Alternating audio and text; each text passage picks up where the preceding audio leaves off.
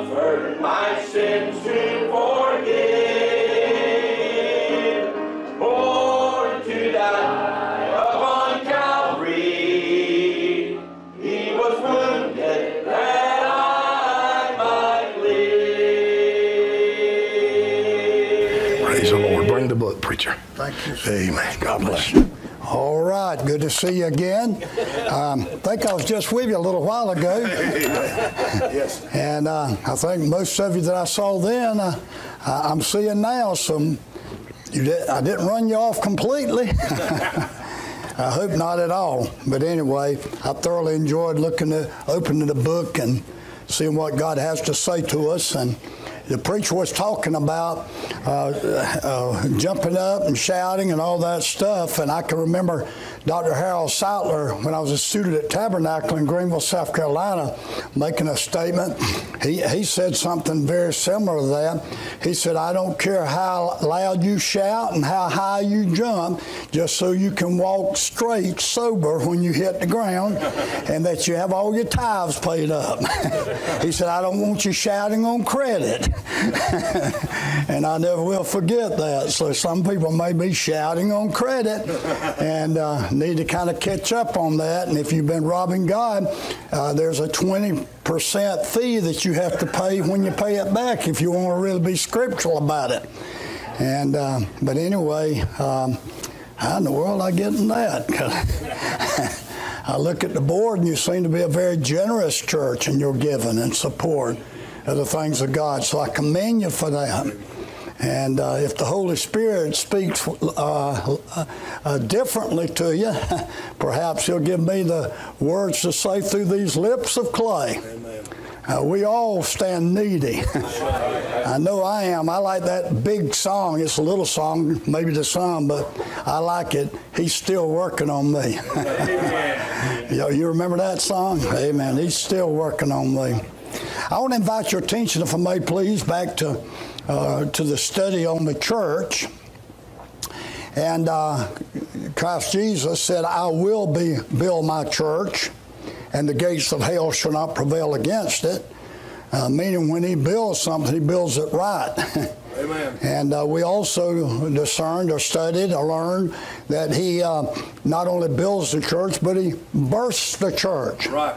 And if He bursts the church and He builds the church, I want to believe that if we do what He says as the architect and gives us the plans intended from this holy book, this Bible, King James Bible. I was telling someone just a moment ago, he made a comment about how people are changing, and I said, I told him I'd rather be guilty standing before God defending one book and find there are many books than be defending many books and find there's just one book. Right. And how can two be the same if they're different? For if they're different, they're not the same. So I'll be preaching from this old King James Bible, and I have been for over 50 years, and it's my honor.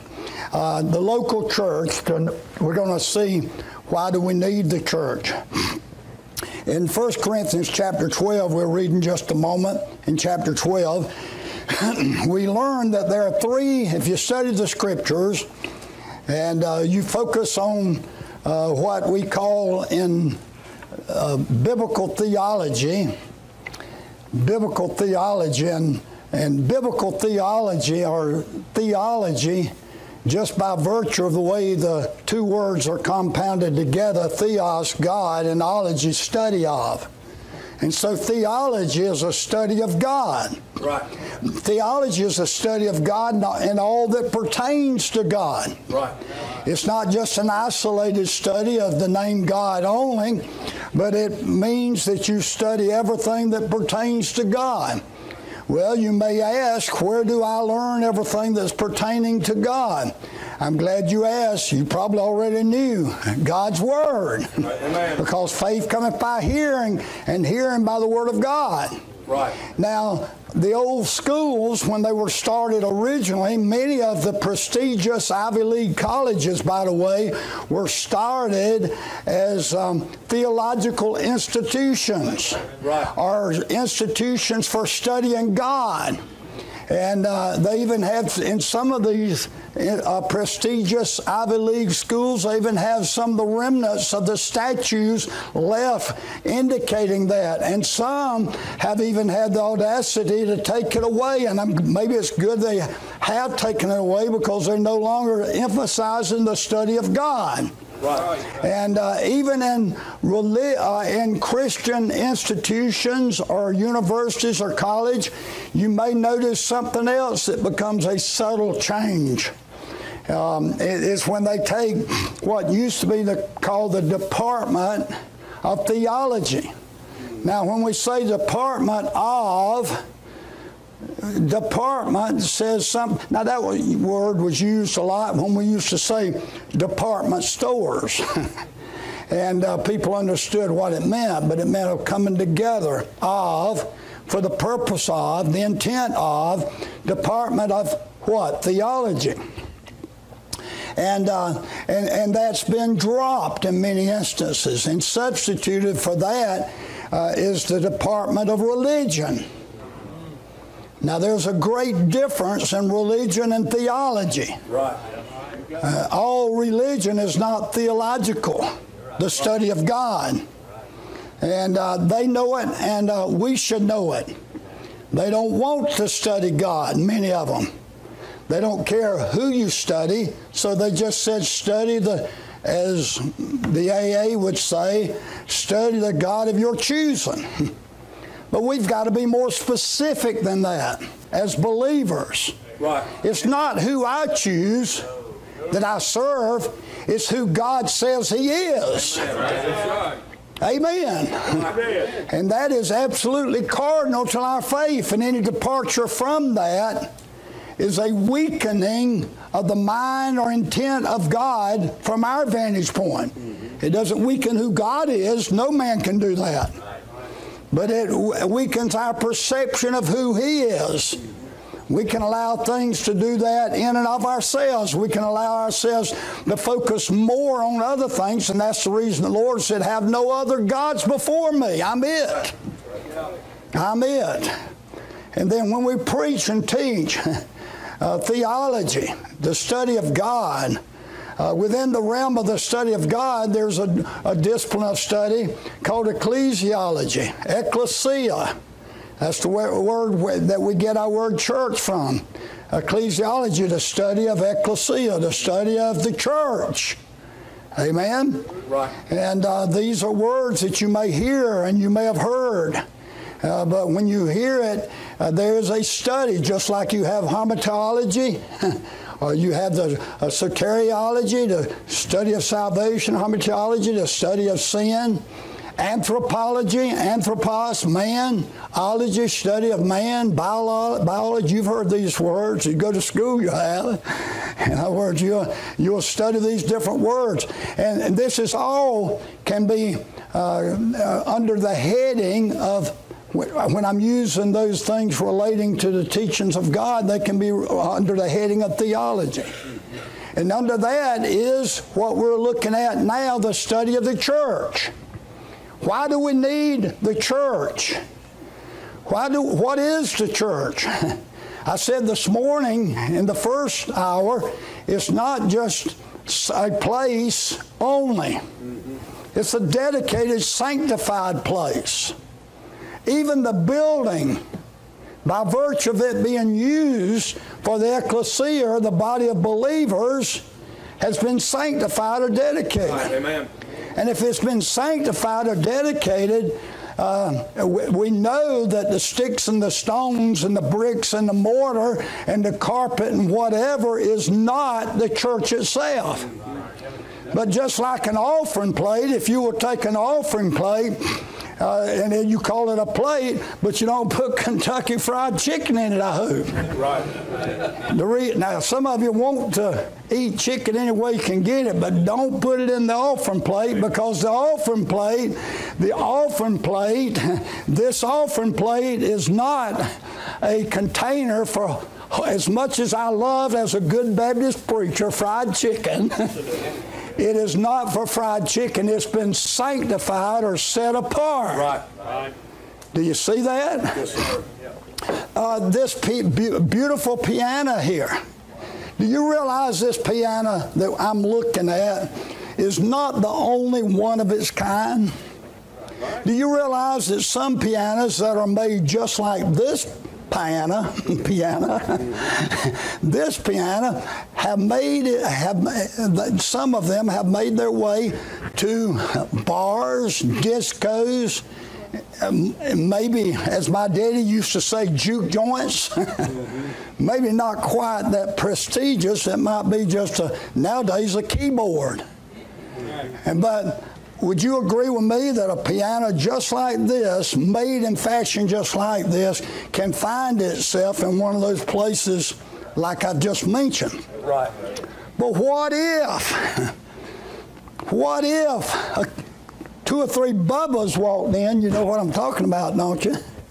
They walk in the doors while we're in the process of worshiping God, and they interrupt us, and they say to us, "We have come to borrow your piano."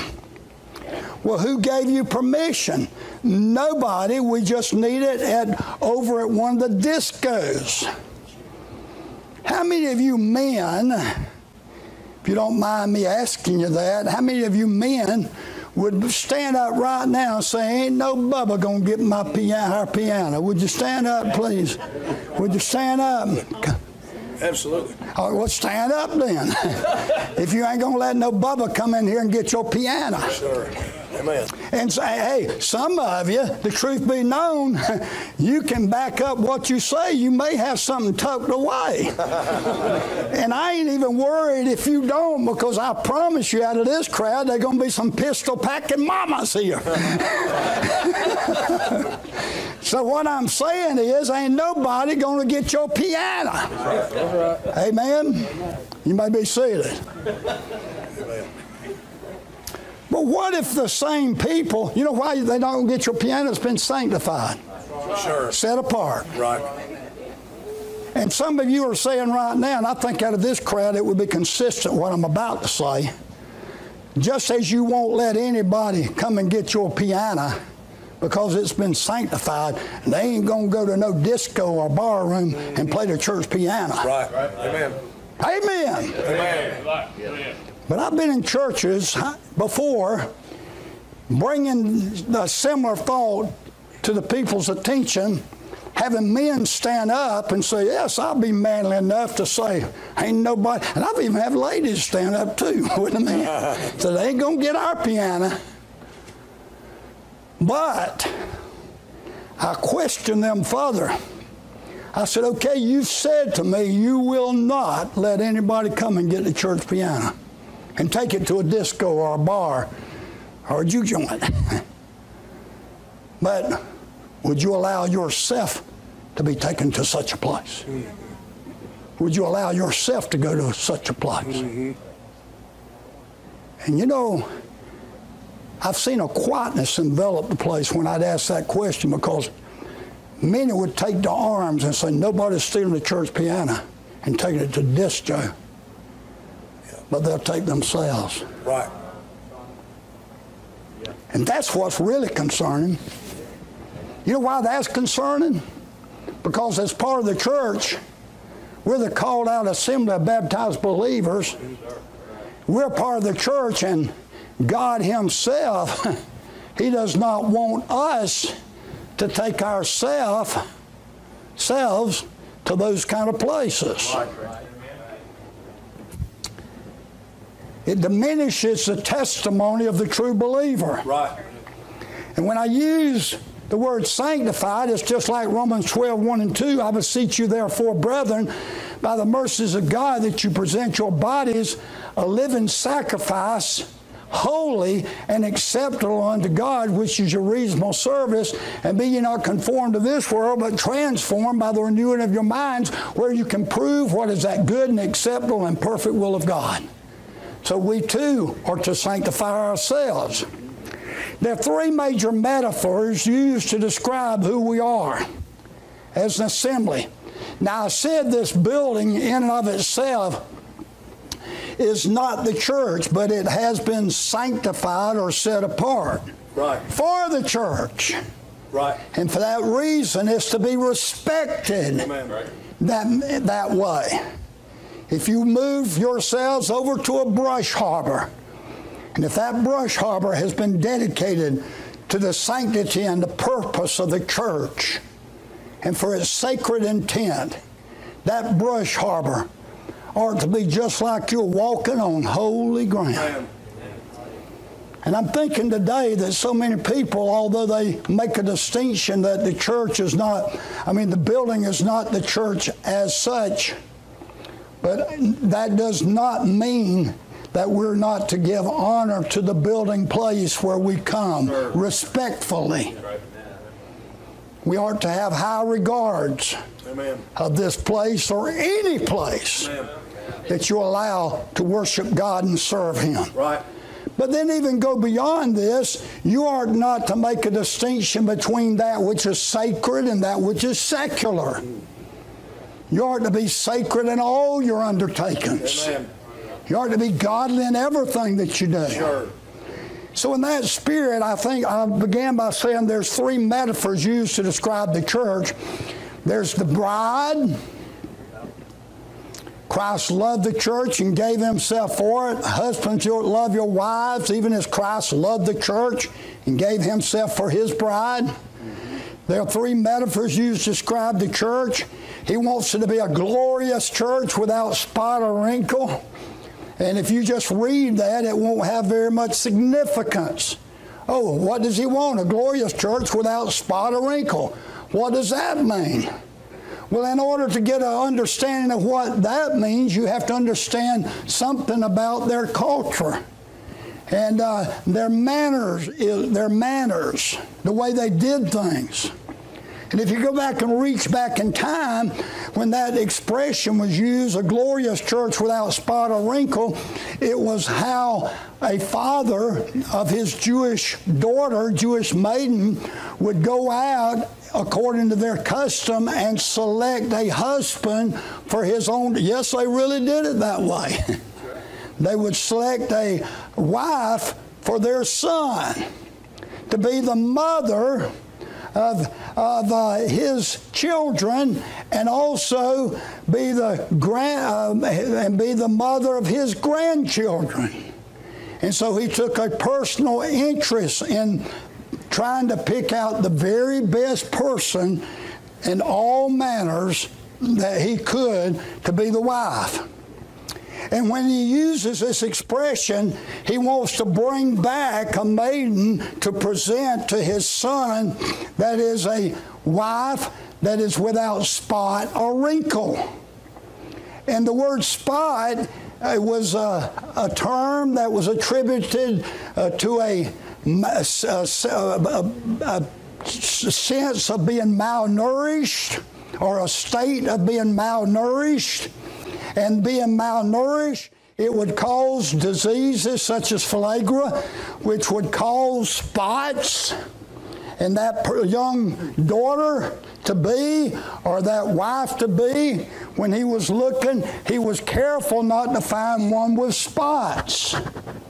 And why is that, preacher? Because he wanted to bring back to his son a young lady that is healthy, that has been properly nourished and taken care of, and certainly not with clear evidence of having spot or indications that she was not taken care of. For he wanted to have strong children, and all for his son and his wife, and he also for himself personally wanted to have strong grandchildren. So he didn't want one that was malnourished. But then he also didn't want one that had wrinkles. I hope it's all okay when you get nearly 74 years old like myself for me to have some wrinkles. If not, you just have to put up with it. Amen? But when you're looking for a young maiden, just a young girl, you don't want to pick one that has wrinkles. Spot or wrinkle. I see some of you looking at each other, sizing each other up. I said when a young girl without spot or wrinkle. And you know, if you know why this young girl would have wrinkle? Because it was an indication that this young girl is prone to worry. Now, I don't know if you're listening or not, but this is building a case for why he wants a glorious church without spot or wrinkle. He wants a church that is without spot, meaning he wants the church to be fed consistently and faithfully the Word of God and not be malnourished. Right. Amen. And it frightens me tremendously. Absolutely. To think of so many churches out there that gear everything that they do by how fast you can, how quick you can run down an aisle, or how long you can hang from a chandelier. Listen, I like that kind of style of worship. Amen. But it's got to be more than that. Absolutely, preacher. It's got to be that involving yourselves constantly and consistently in the Word of God, lest you can become malnourished with all the fluff. Right. You get that. Amen? Amen. Now, if you got a shout in you and you want to hang from a chandelier legitimately, and it would be prescribed by the Word of God, have at it. Amen. But don't counsel your preaching for all of that other stuff. Amen. I've had people to say, "Preacher, it really got on last night." It did. We didn't even have preaching. And that kind of frightens me. Now, it may be okay every once in a while. But I was hearing that it has become almost an anticipated thing. Boy, we want to have so much singing and all that shouting, praising God, but we want to bypass the preaching. You know what I believe and think in my soul? In order not to be malnourished, you can have all the singing you want. You can praise God all you want. You can let it rip, Tater Chip. Right. But when you settle down, yes, sir, that ought to prime the pump. Amen. For the preaching of the Word of God. Amen. And when the preacher stands up, there used to be a day that we had great stone preachers in little wooden buildings, but now it seems like we got little wooden preachers in great stone buildings. Right. Give us men of God that will stand passionately and preach and proclaim the unsearchable riches of God's grace. Amen. Lest you become with spot and wrinkle, malnourished. And then the next part is prone to worry. A church ought not to be characterized by a state of worry. Whether you realize or not, what you have around here is a faith work. Right. Amen. 3 banners ought to be raised gladly over this church. Amen. Ought to be the banner of hope, ought to be the banner of love, but they also ought to be the banner of faith. Right. When people ride by this church or come to this church, they ought to see gladly. They may not see actual banners out there, but in the spirit and the testimony of this church, they ought to know that this church is a church that has faith in God. Amen. And faith cometh by hearing, and hearing by the Word of God. Yes, not only is a banner of faith gladly waving over this church, but there's a banner of hope. Right. In other words, a lively hope, yes, as 1 Peter says. Right. A lively hope. And to have lively hope, it has to have His life, sure, as we spoke of in Sunday school. So the banner of hope ought to gladly wave over this church. And then love, the labor of love. Not just the work of love. You don't say she had work pains, she had labor pains. Right. That's a very intense kind of painful experience involved in the birth of a baby. And that's the word that was chosen. Where there used to be, they would sentence a man to hard labor. But here it's a labor of love. You see it? See how the church is working as a glorious church without spot or wrinkle? And so 3 metaphors used to describe the church: the bride, the building, and the body. And look at the body in verse 12 of chapter 12 of 1 Corinthians. For as the body is one and hath many members, and all the members of that one body, be a member of one body, so also is Christ. For by one Spirit, that's capitalized, are we all baptized into one body, whether we be Jew or Gentiles, whether we be born or free, and have all been made to drink into one Spirit. Capitalized. The Holy Spirit connects us, giving us life. This is the reason the word Spirit is capitalized. Right. It is not our spirit which governs this church. It's His Spirit. Right. And His Spirit governs this church in relationship to the Word of God. Right. In other words, we're to be filled with the Spirit. Be ye not drunk with wine, wherein is excess, but be filled with the Spirit. And 4 things results from it. You have a silent joy, a singing aloud, a spirit of thanksgiving, a submitting to others. And then in Colossians it says, let the word of Christ dwell in you richly. And when you do, you'll have those same 4 things. A silent joy, a singing aloud, a spirit of thanksgiving, a submitting to others, which impacts and helps you in all your relationships. For a Spirit-filled person cannot be Spirit-filled if he divorces himself from the Word of God. And so for that reason, he says, be filled with the Spirit, but by letting the Word of Christ dwell in you richly. And so for this, the body is not one member, but many. If the foot shall say, because I am not the hand, I am not of the body, is it therefore not of the body? And he's describing the body, the functionality of the body, how different parts of our body carry different significance. Now, if you were told you had to start cutting off one member of your body, you would probably try to think which is a lesser member if you had to do it. And you would probably try to think, yes, that's my lesser member, so whack it off. But you would soon discover what you consider to be a lesser member was also a necessary member. Right. Else God wouldn't have made us that way. So God is trying to instill in our minds and hearts, we may see certain members or elements as seemingly more important, but we're all fitly framed together as one. And having many members. That's what he's saying. And then he uses a more he's more specified. If the foot shall say, because I am not the hand, I am not of the body, is it therefore not of the body? And if the ear say, because I am not the eye, I am not of the body, is it therefore not of the body? We know the answer to that. If the whole body were an eye, where were the hearing? If the whole were hearing, where were the smelling? But now hath God set the members, every one of them, in the body as it hath pleased Him. Amen. Now, if that is true, and I believe it is because it's the Word of God, we have no right or reason to question why God puts us into His body the way He sees fit. Amen. Amen. We don't have any reason to have jealousy or any kind of animosity against someone else that we perceive as having some greater gift or benefit than we do. Right. I like the uniqueness of the church. Amen. I like the uniqueness of God's creation.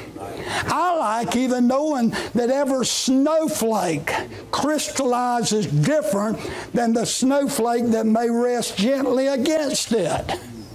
They say you can pick up any snowflake that's ever fallen, and they say in theory, because nobody can really prove it, but they say in theory, as much as it can be determined, there's no 2 snowflakes alike. I can accept that. Sure. Because I also know there's no 2 people who are exactly alike. Your DNA code is not his DNA code. Your fingerprint is not his fingerprint. And as a more ancient form of forensic science in discovering who the criminal might be, they would look for fingerprints. Now that's just one of the things that they can contribute to the exposing of the guilty party. They can also use DNA. They have even been able to go back and recover a part of the DNA sample for someone that had been dead for many years and discover somewhere on that body a tie back to someone else that was guilty in the perpetuation of their crime. I mean, that's because God made us different. Right. And that same differences transfers into the church. And we don't complain about the differences. We capitalize on it. Preacher, it would be your honorable right to recognize that every person here is uniquely different, which is a treasure to your ministry. Amen. You may have a hot-shot piano player, thank God for you do, or a hot-shot choir director, or a hot-shot Sunday school teacher, and I'm sure you probably do in all those regards. But you don't want them all playing the piano, and that's it. I mean, that's what it says here. We don't just boast and say, well, we have a wonderful church because every single person there is the piano player. Man, if that would be a venue for squabble. And can't you imagine that? Everybody wanting their turn. That'd be like 3 preachers standing up outside. One's talking, one's talking, and the other two's waiting their turn. You understand what I'm saying? He's sitting there right now. He says, I'm glad to have Brother Alderman here, but after that meeting last week and the one last week, I wish he'd hurry up and get out of the way so I can get back up there.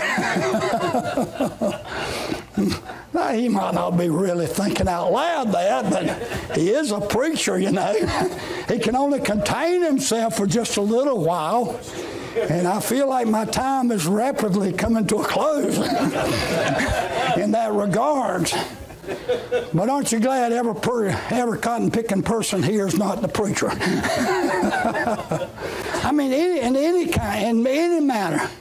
I mean, they could all be the most pronounced, famed preacher that's ever spoken, the Charles Spurgeon variety. But you don't want a church loaded with Charles Spurgeons only. Right. Do you see my point? So we got to be reasonable in this regard. But then also I like to think of the connecting, the linking of each individual to someone else. I like to think of us as being links. You've always heard this metaphor. We're links on a chain. Right. And you're not any stronger than your... Say it? Well, you've heard that before, haven't you? That's true. You're no stronger when you're unified and put together as one chain than that weakest link in the chain. And by God's good grace, I don't care what my responsibility and job is, I do not want to be the weak link. Amen. That's right. When I know there's enough strength from Almighty God to give me everything that I need. Amen. To the fullness. So you're not the person that sings so well that you're prone to envy if you allow your flesh to gravitate in that such a direction. Well, pray God, what are you capable of doing? Magnify that. In other words, you have true value. And you learn what your value is and not just sit aside in weakness, but make yourself just as strong as you possibly can. Amen. In other words, I have a hand, but I have feet. But I don't want my hand to be my eye. Right. And I really don't want my eye to be my hand. I want us to just kind of work together. Right. Amen. That's what he's saying here. Yes. And he said, nay, much more. And the eye cannot say unto the hand, I have no need of thee, nor the head to the feet, I have no need of you. In verse 22, nay, much more those members of the body which seem to be more feeble are necessary. And those members of the body which we think to be less honorable, upon those we bestow more abundant honor. And our uncomely parts have more abundant comeliness. For our comely parts have no need, but God hath tempered. He's put the whole body together as it pleases Him, having given more abundant honor to that part which lacketh, and that there should be no schism in the body, but that the members should have the same care one for another. Do you see that? Yes. In other words, don't be jealous or even be selfish of the gift that you have. But understand that God has given us all abilities. And then he goes on and talks about the different responsibility in the teaching, preaching ministry. Verse 27, now you are the body of Christ and members in particular, and God has set some in the church, first apostles, secondly prophets, thirdly teachers, after that miracles, then gifts of healing, help, government, diversity of tongue. Are all apostles? Are all prophets? Are all teachers? Are all workers of miracles? No.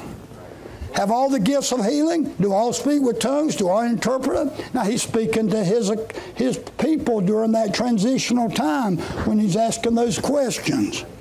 But he said, but covet earnestly the best gift, and yet show I unto you a more excellent way. So everything that's Christian, called Christian ministry, should absolutely have its tie back to the local church. Sure. Not parachurch, but church. Amen. Sadly, even many established churches and its membership do not have a clear understanding of the way that the church is to function. And it often introduces tradition over truth. Right. And that brings slander to the church so often. As a very young preacher, I rode around with the founding pastor of the church that I was there 27 years. As the founding pastor, Brother Gus Groover was there about 3 years, less than 4 years. But he was a tremendous exemplar or example for me. He was a mentor in many ways. He taught me so much while we were riding around in his little red Volkswagen. I probably learned more about the church riding around making visitation with him than I did even in Bible school. How many of you heard of J. Frank Norris? He was the pastor of the church in Fort Worth and also in Detroit, Michigan at the same time. He pulled it off. And had thousands of members. If you hadn't had an opportunity, read a biography that's written by his Sunday school man, Louis Ensminger. It's tremendous. I could read that monthly and still be stirred. I don't think I've ever been more stirred by someone that took a stand like J. Frank Norris did. But anyway, J. Frank Norris in Dallas, Fort Worth was the pastor of my pastor, Gus Groover, who went to his school. And he was a student at his school. The second pastor I had, Brother Tompkins, was also a student of J. Frank Norris and Louis Ensminger and their staff. They had that privilege. And so they certainly knew how the church was to operate or conduct itself. But then, when we think of the church, here are some things that I've just kind of brought I'm bringing to your consideration that I could preach a week or a month or a lifetime on either one of them probably. But you have the maturity of being able to sit under a preaching teacher, a man that has your care and concern, so I won't have to spend volumes of time, and then we can get on to our next lesson tonight. But I want to show you some reasons why the church, just listing them to you for the most part, but show you some reasons why the church was built. And number one, and don't let that frighten you because I'm just about to the end. I know some of you have already tasted that chicken I talked about. Number one, the church was built with our weakness and wickedness in mind. Did y'all hear that? We are so weak, and we really need church. Yeah. If you lay out or stay out of church, you will even grow weaker. Right. Some are already so weak that they're on spiritual life support. Right. Yeah. I began to think and ponder that thought a number of years ago. When I was teaching through Revelation, the 7 churches. And I got to the church at Sardis, where it began in verse 2 saying, "Be watchful and strengthen the things which remain, that are ready to die. Right. For I have not found thy works perfect before me." And when I began to look at that, I began to think about sometimes there are churches that has a name that it liveth, but it's dead. Yeah. In other words, it's gotten to the place where it's only working on those things that it had previously done effectively in the past. It has a name that it lives, but it's dead. I remember preaching a sermon to my church. The title of the message was, "Wake Up, Church, or You'll Soon Be Dead." Thou hast a name that thou livest, but are dead. Strengthen the things which remain that are ready to die, for I have not found thy works perfect before me. And I thought about that. Thou hast a name that thou livest. And I thought about in nature, it would be like saying, you know what our closest star is to us. It's the sun, 93 million miles away, and that's a long ways. But that's nothing compared to the polar star, the next closest in our solar system. You know how far it is? It's not 93 million miles. It's 33 light years away. Say, preacher, how much is a light year?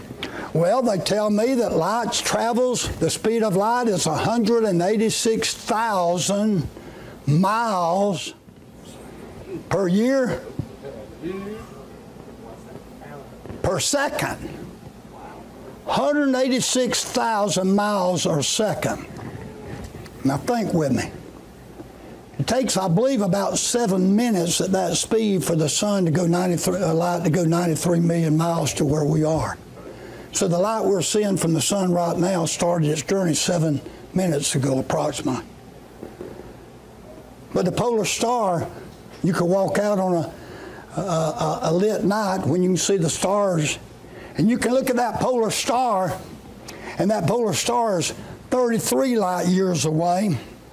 And with it being 33 light years away, traveling 186,000 miles per second, if you want some big numbers, multiply 60 times 186,000, you got 1 minute.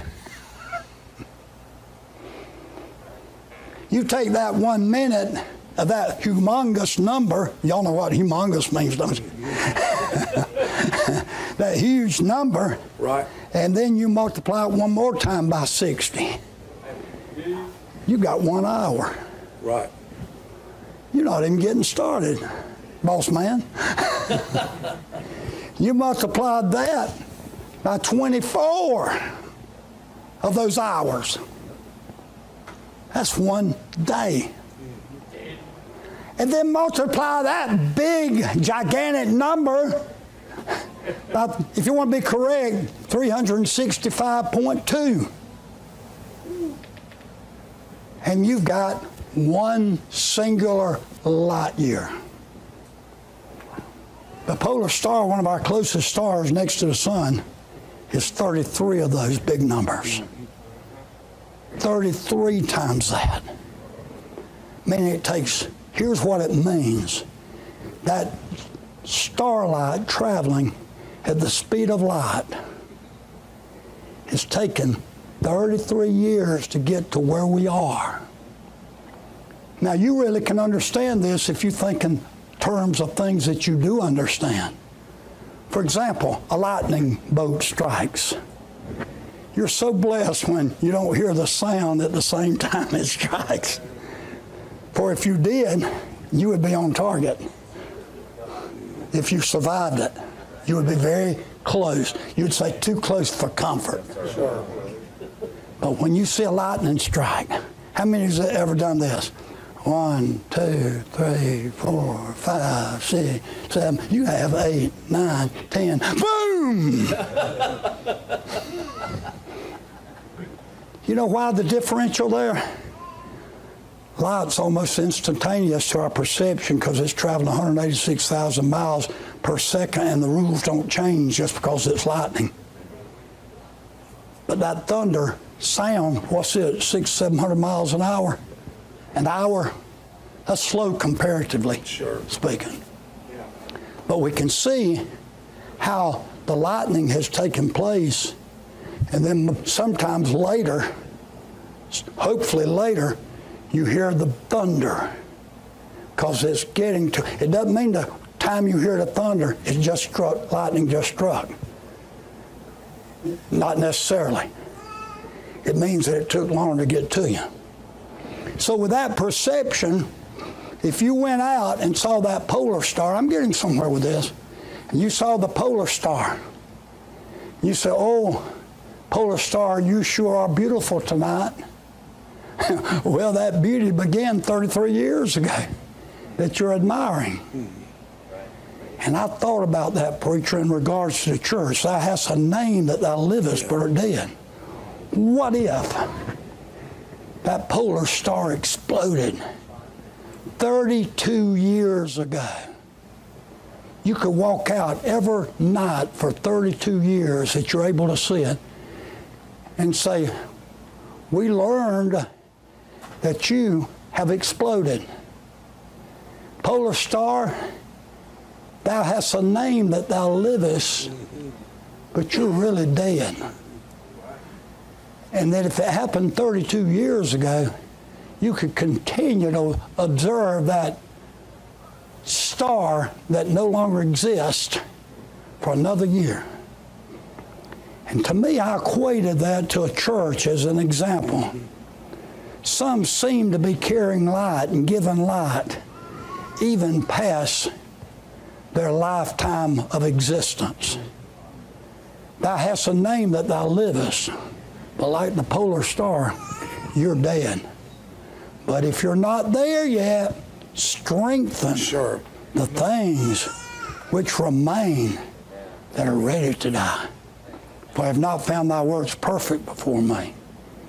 And so in that regard, as your pastor, he will be constantly observing things or ways that this church can be strengthened. Now let me tell you about that little formula. That's a prescription that's given to us in the Word of God.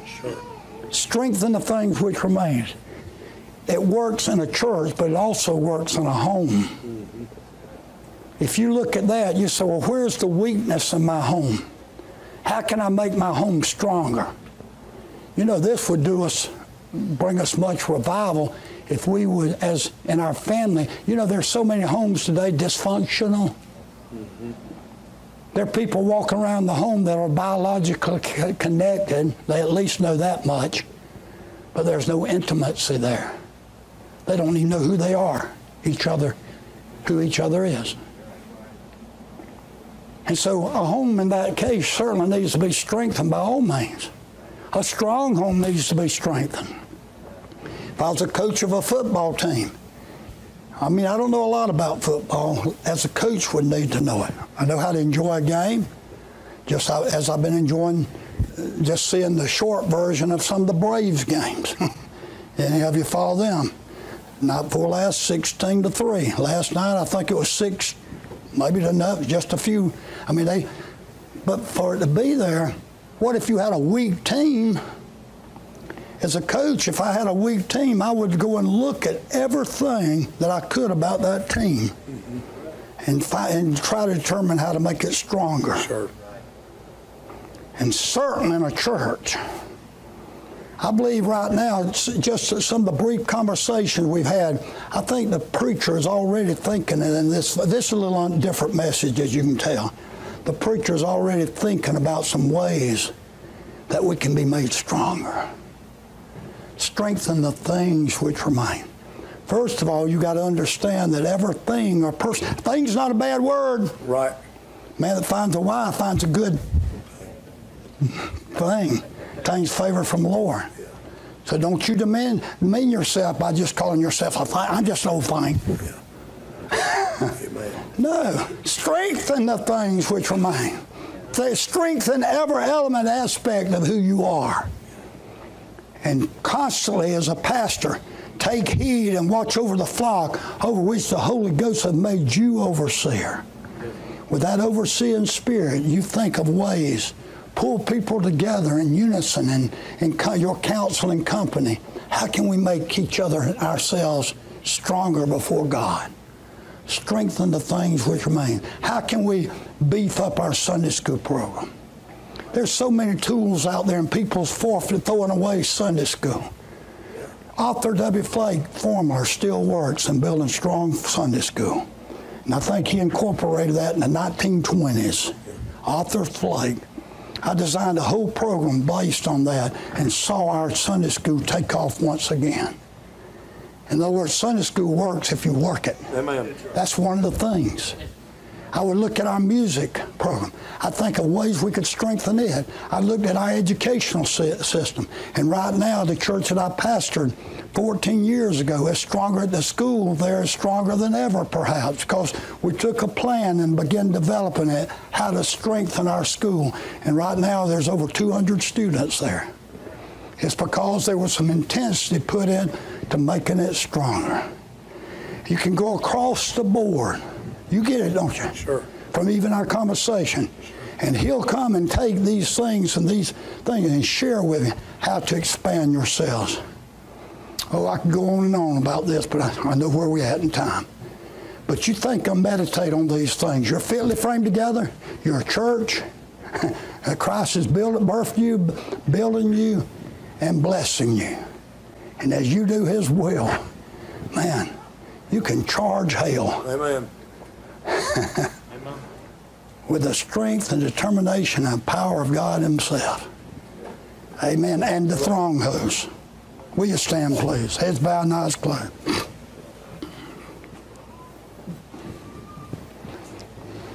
I want to thank you, first of all, for the honor of being here, preacher. I want to thank you, church members. I want you to regard and take seriously some of the things I said. Put a circle around yourself right now.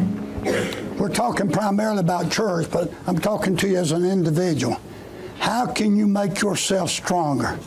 Daddies, how can you be stronger daddies? Mamas, how can you be stronger mothers? And each person here, if you're working on a job and you have impact by virtue of you being on a job, that says something. Why don't you think of ways to strengthen yourself? Why don't each one of you here challenge yourselves? I want to be a stronger church member. I want to be a better husband. I want to be a better wife. I want to be a better son. I want to be a better daughter. I want to take everything out of my life that will be a hindrance to me being better and stronger. Be ye strong in the Lord and the power of His might. Be ye steadfast, unmovable, always abound in the work of the Lord, for as much as you know that your labor is not in vain. Have that reach down deep inside of yourself and grab hold of something that needs to come to the surface that can be part of your very being. There's no way we'll cover everything that needs to be said about what we're talking. But you probably got enough from your prior teaching and what you have learned on your personal study that you can take what you've been offered this morning and you can run with it. And I hope you'll do that, keeping your eyes on Jesus. Wherefore, seeing we're compassed about with so great a cloud of witnesses, let us lay aside every weight and the sin that does so easily beset us, looking unto Jesus, the author and the finisher of our faith, who for the joy that was set before Him endured the cross, despised the shame, and had sat down at the Father's right hand, looking diligently, lest any man fail the grace of God, lest any root of bitterness spring up trouble you, thereby mean or defiled, lest there be a fornicator, a profane person, as Esau, from one morsel of meat sold his birthright. Keep your eyes on Jesus, stay in the race, forget those things which are behind, and press on to the high calling of the Lord Jesus Christ. You got to do that on purpose. It's not going to happen just casually or carelessly, lest you become callous. You got to say, I will serve thee. I will follow you.